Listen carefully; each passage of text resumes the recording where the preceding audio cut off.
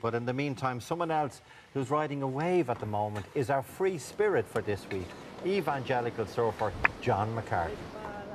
Living here in Lahinch, County Clare, I run Lahinch Surf School. I've got a wonderful wife, a son, Matthew, and a daughter, Rebecca, and I've been here in County Clare since 2002.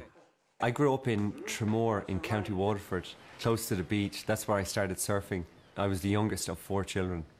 Typical Catholic, religious Irish family, and that was our upbringing, you know, just, it was just almost the leftovers of religious Ireland.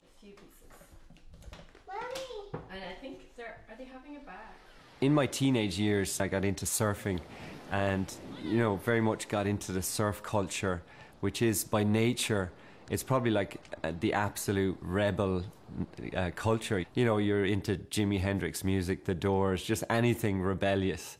And that's kind of that was where I was at for 15 years. I tried loads of different sports, but surfing was the thing that clicked with me, and I just threw my all in all into surfing just to get better at it, just to compete at it. And soon I got on the Irish surf team, and that really defined me for a long time, that I'm a surfer and I was good at it and I loved it.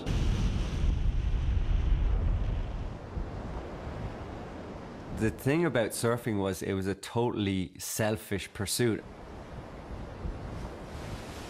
And it led to a very selfish lifestyle.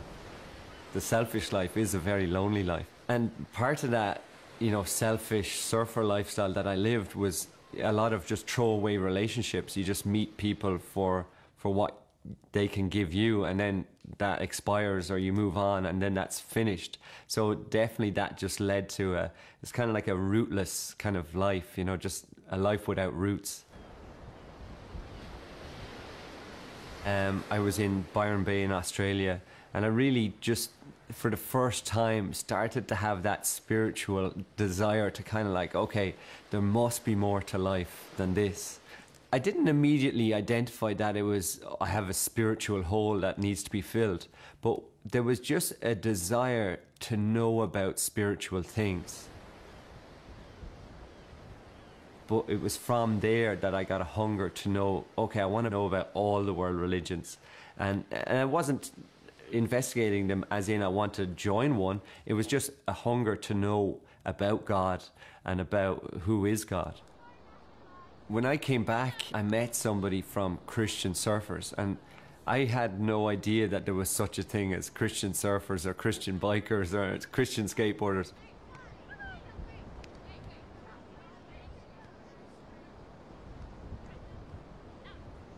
So he invited me to a Christian Surfers Conference, and I went along and I saw that these guys were really passionate about Jesus. But I just kind of thought, well, I'm a good person. I don't really need to really be totally committed. But something happened in my life where I hit the wall, and my sin caught up with me to the point I needed help.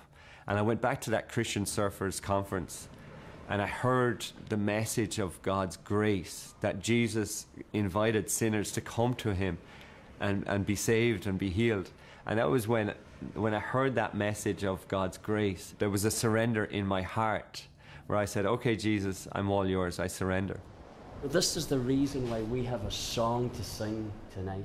This is the reason. The man that I met in Christian Surfers, he was a plumber up in Donegal, and by faith he packed up his business, moved down to Lahinch, and just really felt that God called him to come down here and just to be available to do whatever God wanted. So Steve's family, his wife and his 3 boys all moved down to Lahinch. About 6.5 years ago, we started North Clare Community Church, and we started just with 4 or 5 people, and over the years it grows and it grows and it keeps growing. And the wonderful thing is that we've experienced the undeserved favor of God, and it's wonderful that you're creating a place where people can come in or listen online, and just that they can experience this beauty of actually knowing, having a relationship with God. And it's a wonderful thing to be involved in. And so that's really what we felt that God wants to do. Just do a new thing.